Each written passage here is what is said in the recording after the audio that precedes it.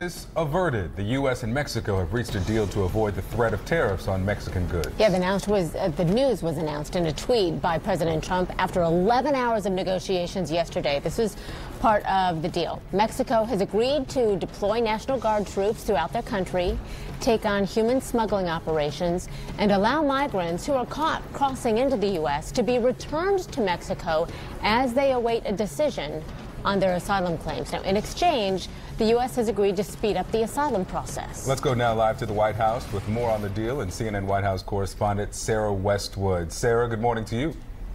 Good morning, Victor and Christy. And yeah, after those marathon talks at the State Department and 3 days of really intense negotiations between Mexican officials who had come to Washington and people from the Trump administration, a deal was reached late last night that would involve Mexico stepping up its immigration enforcement actions. The Mexican ambassador described what Mexico agreed to as unprecedented steps. Take a listen to what the Mexican ambassador had to say.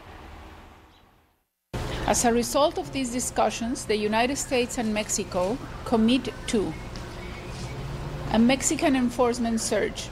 Mexico will take unprecedented steps to increase enforcement to curb irregular migration, to include the deployment of its National Guard throughout Mexico, giving priority to its southern border. Mexico is also taking decisive action to dismantle human smuggling and trafficking organizations, as well as their illicit financial and transportation networks.